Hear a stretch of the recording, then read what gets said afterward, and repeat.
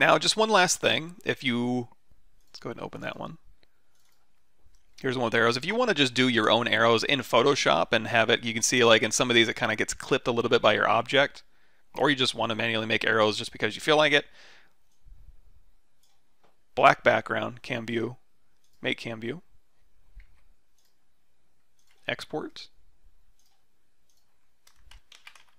We'll say PS arrows. Go in here, open that up.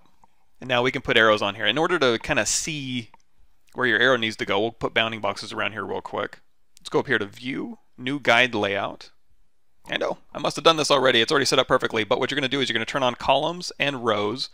You may have a gutter value in here, like 10 or 20. You can just go in here and say, you know what, I don't want any gutter. We want 8 columns, 5 rows, no height or width, no gutter. No margins, just that's really all you need. Hit OK. Actually, I may need to go to View, Clear Guides, and then View, New Guide Layout, 8, 5, OK, and now it's all split up. So now what you can do is let's just go into brush mode here. I'll hold down Alt to make it a little bit bigger. I'll say Shift 0 and 0. And again, we need to take, we need pure red here, so we can just click on that. We can say 255.00. And again, red is X axis. So we can go, I want an arrow this way, and now of course you're going to want to make this on its own layer here. So here's our x-axis, green 0.250 is our y-axis, and then blue 0.0255 is our z-axis here. So now we have our own custom arrow here. We can go ahead and say Control T, and you can make it bigger, smaller, do whatever you want for this. And if you don't want it snapping to your guides, you can hold down Control, and that'll temporarily make it unsnappable.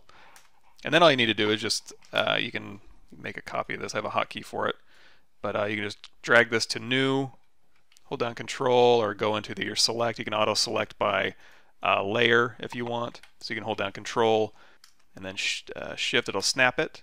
And I am going to do a merge down. I have that set to Control E, so I can, and then I have a hotkey for duplicate, so I can just very quickly duplicate these over, and then I can duplicate these down, merge down, or in this case, you know what I probably want to do? Just do it one by one since we're odd. And then I was good. Control Shift E to flatten.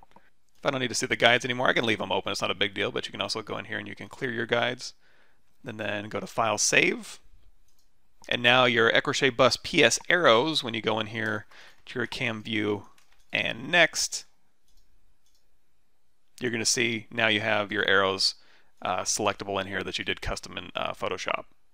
And if you don't like going through a bunch of different cam views, what you can do is you can just go through here and you can just delete all of them, or delete just the ones, everything but the ones you want to see, and that might make it a little bit easier to navigate through.